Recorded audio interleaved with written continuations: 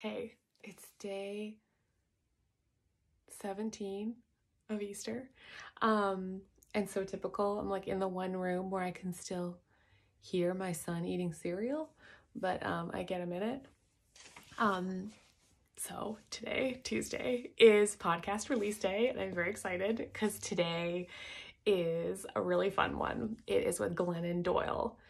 And we had a conversation that I feel like I've been waiting to have for a really long time. I remember seeing her when I was very, very sick, and she did this lovely thing where she gave everyone a hug in the audience, right, like before she gave her talk. And I just have photos of me in my yoga pants I wore for a million years, like super, super puffy from chemo, just like clinging to her like a life raft.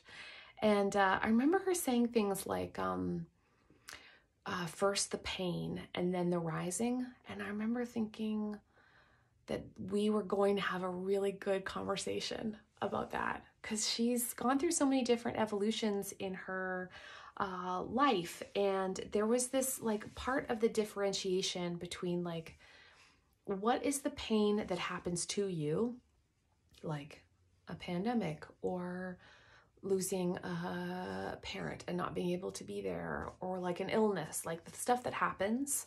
And then what is the pain that you, I don't like the word choose, but like have some relationship with, have like a participation with. And so we have this like, anyway, it's really fun because we got to get into like, what is the difference between like, is all pain created equal?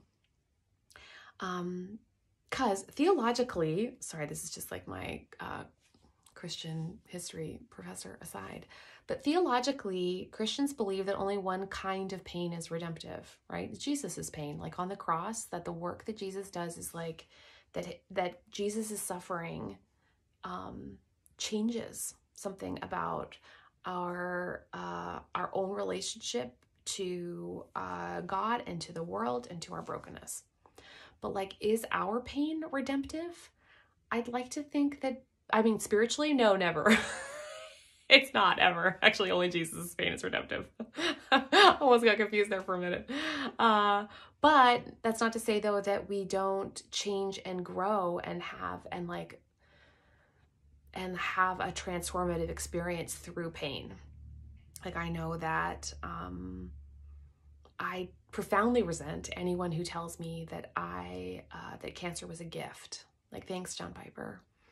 He had a whole book called like "Don't Waste Your Cancer," and I had a lot of thoughts about that at the time and in the present. But I have still. So even though cancer is not a lesson and pain isn't designed by God to be a lesson, that we still learn things. And so like the difference between lesson and learn is one of the really fun things we get to talk about. So Glennon is a gift, and I'm just really excited about this episode. So anyway, I hope you download it wherever you get your podcasts. I don't know where that is. It's not entirely clear to me how the internet works. So, okay. I hope you have a beautiful, terrible Tuesday of Easter. Bye.